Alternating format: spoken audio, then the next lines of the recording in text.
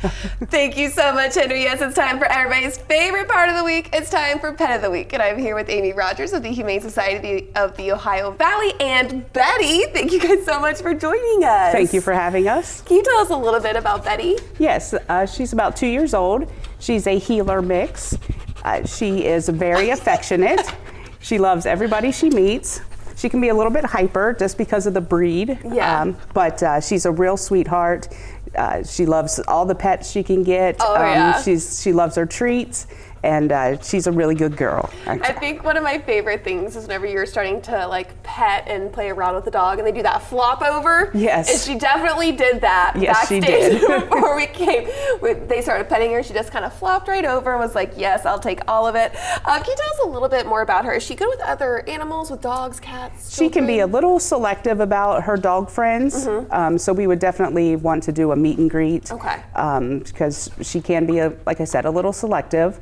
And we're not real sure about cats, but we could always do some testing with her. Perfect. And what about being in the car, going on walks? How is she with that? She does well on leash.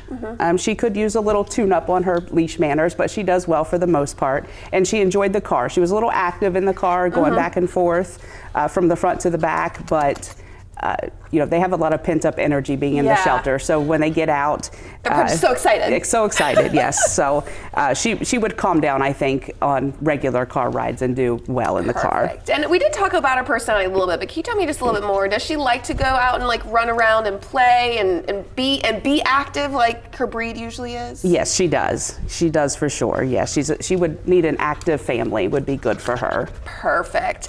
And we were doing some tricks backstage. She might be tricked out and treated out, but let's try it. She might be a little too distracted right now, but can you do it? Hey, Betty, can you sit? Hey, Betty, can you sit? Can you sit? Can you sit? I think she's a little too distracted, but she was sitting and she was shaking backstage as well. Yes. So thank you guys so much. If somebody wants to make her a part of their family, what can they do?